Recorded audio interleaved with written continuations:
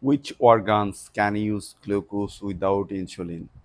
There are mainly three organs in a human body that can take up glucose without needing insulin.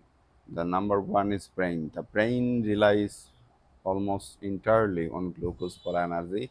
It has special transporter called glucose transporter 1 GLUT1 glucose transporter 1 on its surface that allow glucose to enter the cells regardless of insulin levels.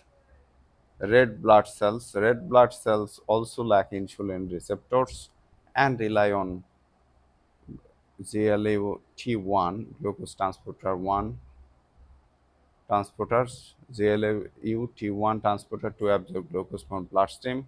This is because their primary function is to carry oxygen throughout the body and they don't require the complex machinery insulin activates for other cellular processes. The liver can also take up glucose independent of insulin, although to a lesser extent.